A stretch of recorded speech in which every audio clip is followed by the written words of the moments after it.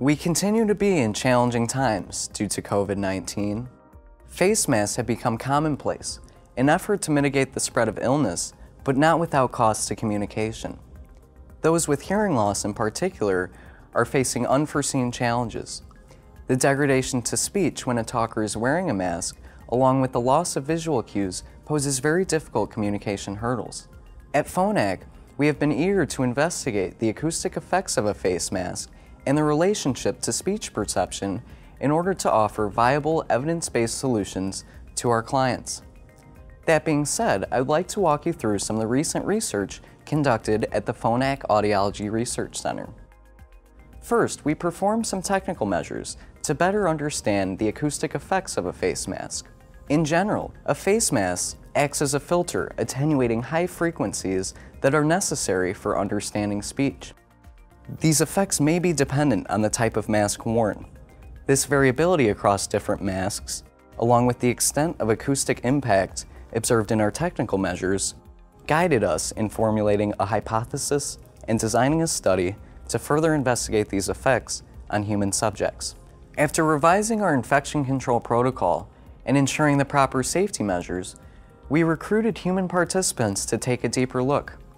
Participants were tested for speech perception using KEMAR, a controlled speech source equipped with 2 styles of masks, as well as a control condition without a mask. Participants were tested across these 3 conditions with hearing aids alone, as well as with KEMAR equipped with a Roger touchscreen mic. We hypothesized that despite the degradation to the speech signal, Roger would still provide the same amount of benefit when a talker is wearing a face mask relative to when a talker is not wearing a face mask. Results show that despite the variability across the different types of masks, there were no significant differences in the benefit provided by Roger across any of the conditions. Roger benefit is neither heightened nor degraded when a talker is wearing a face mask. This means Roger is a viable solution for typical use case situations such as adverse conditions of distance and background noise. At Phonak, we understand the current importance of infection control may preclude the use of Roger technology where a transmitter may be passed across multiple parties. We wanted to provide recommendations in the form of a custom mask program for these instances. By performing real ear output measures on human subjects, we found the following adjustments to remove any appreciable impact of the 2 masks investigated in the study. Increasing gain at G50 and G65 by 3 steps at 3 to 4 kHz and by 6 steps above 4 kHz. Particularly small ears may require no increase at 3 to 4 kHz and only 3 steps above 4 kHz.